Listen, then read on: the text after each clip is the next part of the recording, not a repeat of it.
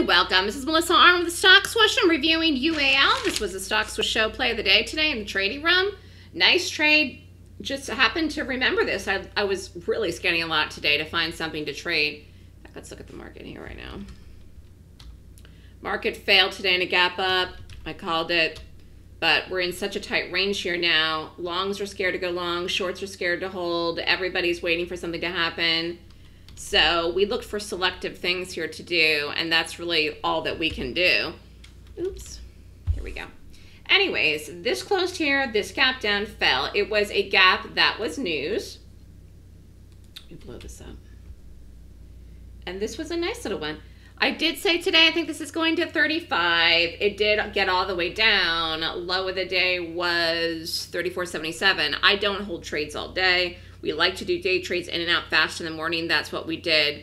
And again, called this. It was a nice one. Got the drop. Boom. We did have a good exit on this. We didn't get a whole dollar out of it, but we got, you know, a good amount. I mean, it was, I think it was like 70 some cents or something like that. You know, that's good. That's a good trade. And the stop was 60 cents. So, you know, 1 hour, take it, be done, get out, done for the day. Market's been very choppy. You've got to find specific things to do. Let's look at AAL because that was with this in the same sector. Yeah, this is lower too. I mean, these things look really, oops, I keep doing that. These things really look really good actually to go lower, but you have to be patient right now to see where the market goes, quite frankly. What I look at doing in the room every morning is just the fast trades. You know, so we were in and out of this in a couple of minutes. We got the perfect entry, got the drop, got out, done.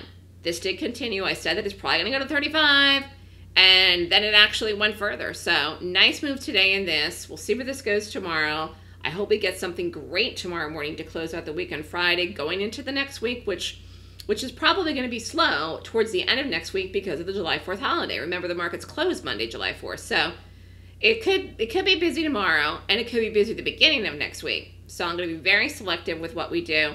Earnings season starts in the middle of July. Can't wait for that after the July 4th holiday. If you're interested in signing up for the Golden Gap course, the class for June is actually this weekend, so the deadline's tomorrow. You can't mess around if you want to sign up to get in. It's the 25th and 26th, 9 a.m. to 5 p.m. Eastern Time.